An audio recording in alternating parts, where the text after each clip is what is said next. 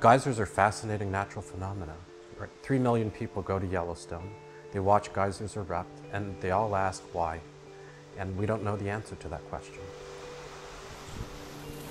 To make a geyser, you need heat, you need fluid, and just the right geology. So they're very uncommon features. And the fact that they're uncommon tells us that there's something special or unusual about how they work. Why do they erupt regularly, or sometimes not regularly? And this is all controlled by the pressure and temperature underground. But it's a little bit unpredictable, and then it just happens.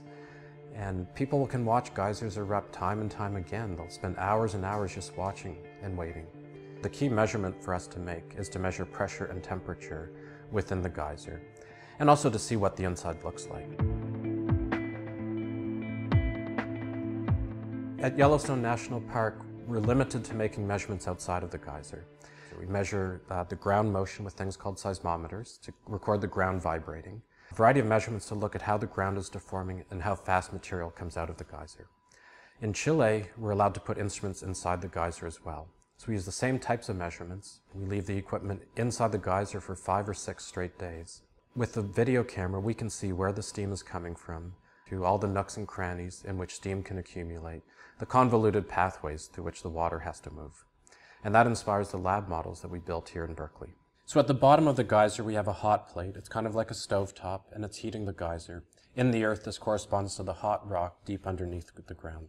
And heat is transferred from the hot rock into the water, into the geyser, and the heat accumulates inside the geyser system. And then at the top here is where water is ejected into the atmosphere. And that's what you see when you go to Yellowstone. One thing we've observed at geysers is 2 types of eruptions, small ones and big ones. And this bubble trap now helps us understand why we have small and big eruptions. Every now and then a little bubble will leak out the top, and that makes a small eruption that just happened. And eventually all this water gets hot enough that one of those small little eruptions turns into a big eruption. When a big eruption happens, everything reaches the boiling temperature. Water at the top, water at the bottom. And as soon as the eruption begins, the pressure everywhere is lowered and the water turns into steam. And then we get a big eruption. It looks like we don't have any consecutive large eruptions. So we need to figure out why, right? Why it's so irregular. Today we're measuring the temperature in the bottom and the top of the model, and then the other lines we're looking at are temperature of our heat source and temperature of the surrounding air, just so we can see that our environmental conditions are constant. We leave this model running for hours and hours, sometimes days. Come in and check on it every few hours, but what we want to get is a lot of data.